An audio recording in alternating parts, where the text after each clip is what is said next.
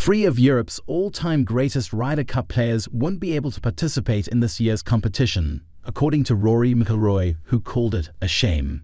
Sergio Garcia, Ian Poulter and Lee Westwood, three LIV golf stars, have all resigned from the DP World Tour, making them unable to participate in the Ryder Cup ever again.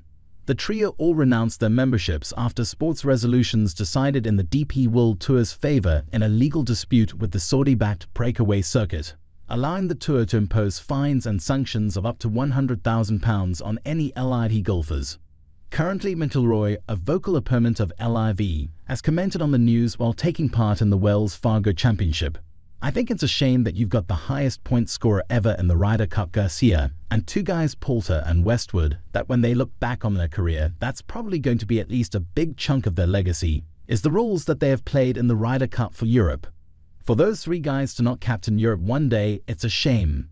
But as the DP World Tour said in their statement, at the end of the day that was their choice, and they knew that these were potentially going to be the consequences of those choices and of those actions, and here we are.